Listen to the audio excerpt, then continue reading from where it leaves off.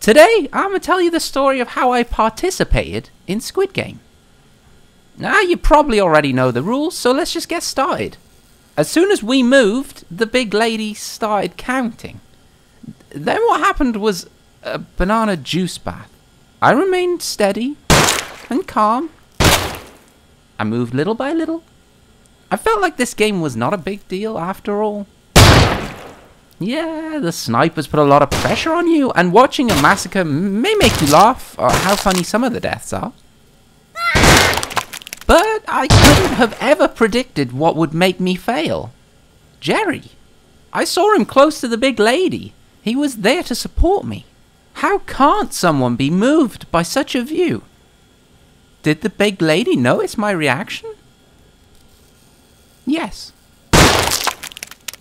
But don't worry, I'm still here. Every time I die, my soul leaves my body and attaches to the nearest banana. And so I'm sort of reborn. That's also why sometimes I'll let Jerry snack on me when he gets peckish.